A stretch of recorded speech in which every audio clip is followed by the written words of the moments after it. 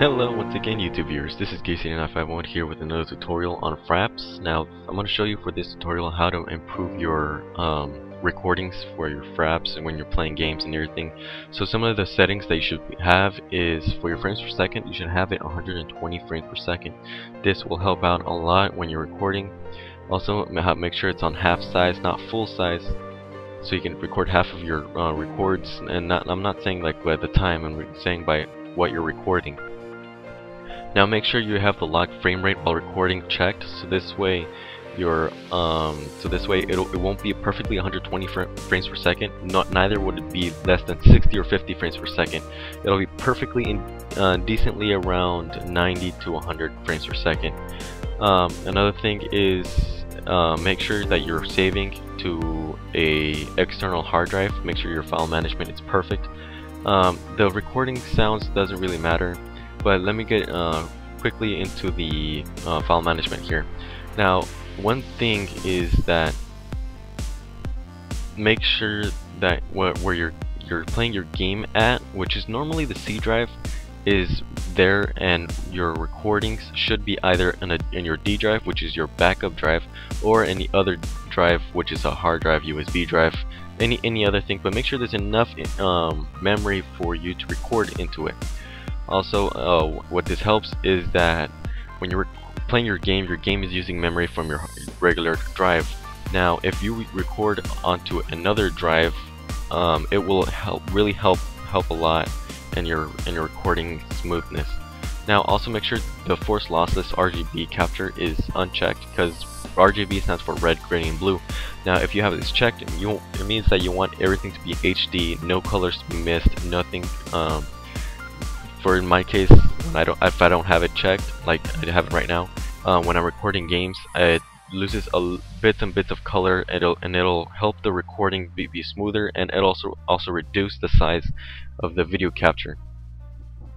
Now, I'll minimize this and I'll give you some more tips on your Windows. Now, for some of the things here is you right click on your desktop, click on view, and make sure you have show desktop icons and show desktop gadgets unchecked.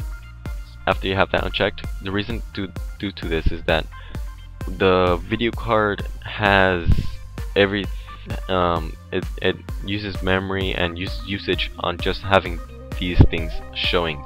Another thing is for your taskbar here on the bottom, make sure you have things that you can exit on or close, things like that. Now, if you have, like, for example, an Adobe application right there, and you can't close it really good, just click on Control-Shift-Escape. It'll take you to the Windows Task Manager. Now, if you don't know the shortcut, if you don't want to use the shortcut, just go to the taskbar on the bottom below and right click and click on Start Task Manager. It will show you to the applications right here. Now, make sure that your process is open, the tab, and then look for some things that you really don't need to have open. This also uses up memory, which is in the background, that's running in the background. Like, for example, iTunes Helper, you can just right click it and process tree. Now, make sure one of the tips here with Task Manager processes, when you're ending tasks, it's important to know what you're running and what you're not running. Make sure that the program that you're going to run, for example, Panda Media Booster, which is used for League of Legends to improve gaming, you right click it and make sure it's under your username of your computer, and just hit unprocess tree.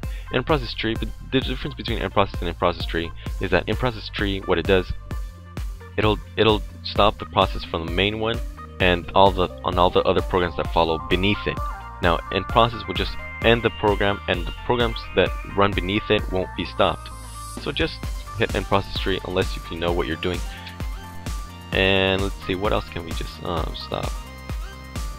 You can also stop host process, which usually takes up to 5,000 kilobytes.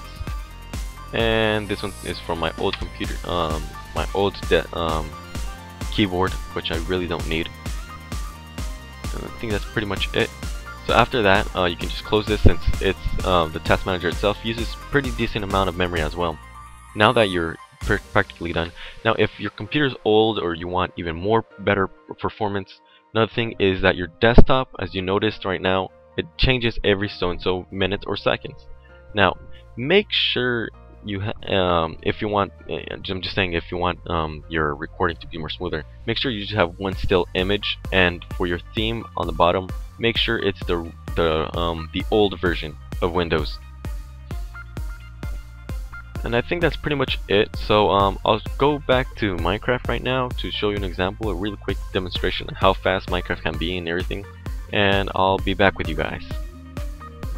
This is just basically how smooth it can run, and how, even though with the chunk map loading, it still runs pretty smooth and everything, especially with the mods that is installed into this. It runs pretty smooth, and the sound also runs really smooth with the recordings. Now, some of the settings that I recommend for if you're playing any type of game, make sure that your options for your game is according to your what should I say? It's according to your computer speed. Now, if your computer's old, make sure that everything is on low settings and don't play everything high def like Call of Duty offers or Assassin's Creed offers. But that's pretty much the settings that you need to put. Also, make sure that the graphics are also set into according to what your computer can handle. Now, if your computer is pretty boss and not like mine, and has like one of the best NVIDIA GeForces or video cards or any other type of that's good stuff, then you can actually play everything, and I'm pretty sure your video card can handle any type of graphics, and it'll increase and make sure you have enough memory speed to run everything that you have recording and all that good stuff. Terribly sorry. Do I have a hoe? Yeah, I have. Okay, I think that's pretty much it for this tutorial. Hopefully you guys enjoyed it, and yeah, I think that's pretty much it. And anything else that comes up to my mind that I have not mentioned in this video, I will post it up in my website or on the YouTube description below. And hopefully you guys enjoyed this. Anything that you guys noticed that I have not added or put into my website or my description, please feel free to update me on the description below as well, and I'll update it to everyone that's seeing this video. So hopefully you guys enjoyed it, and have a nice day.